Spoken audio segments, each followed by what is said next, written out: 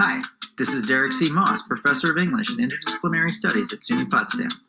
Welcome to a deeper dive into African American literature, a daily series of short podcasts produced in conjunction with SUNY Potsdam's celebration of Black History Month in 2021.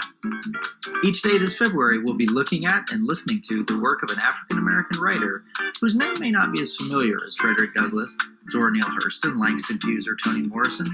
But these writers' contributions help give us a much fuller picture of Black artists' roles in shaping American culture.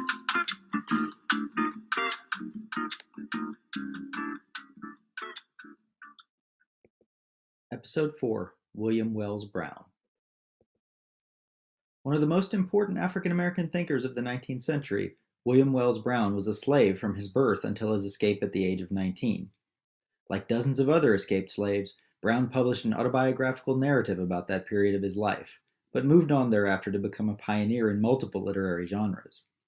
Although it was first published in England, his 1853 book Clotel is the first novel published by an African-American author. Likewise, the two dramatic works he published after returning from England in the mid-1850s are considered the first plays by an African-American writer. He also produced works of history and biography, as well as lecturing on abolition and abstinence from alcohol, throughout a lengthy career as a public scholar that lasted until his death in 1884. This excerpt from his novel, Clotel, describes the complex social status of mixed-race children in mid-19th century America, particularly those with notable, if also unacknowledged, fathers. In all the large towns in the southern states, there is a class of slaves who are permitted to hire their time of their owners, and for which they pay a high price. These are mulatto women, or quadroons as they are familiarly known, and are distinguished for their fascinating beauty.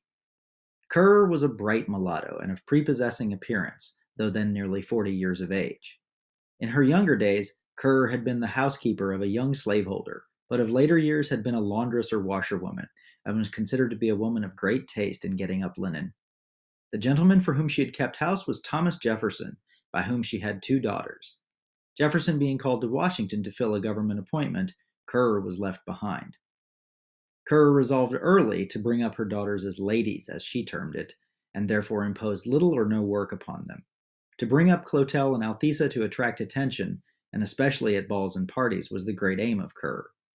Although the term Negro ball is applied to most of these gatherings, a majority of the attendants are often whites. These are democratic gatherings, where gentlemen, shopkeepers, and their clerks all appear upon terms of perfect equality. And there is a degree of gentility and decorum in these companies that is not surpassed by similar gatherings of white people in the slave states. It was at one of these parties that Horatio Green, the son of a wealthy gentleman of Richmond, was first introduced to Clotel. The young man had just returned from college and was in his 22nd year. Clotel was 16 and was admitted by all to be the most beautiful girl, colored or white, in the city.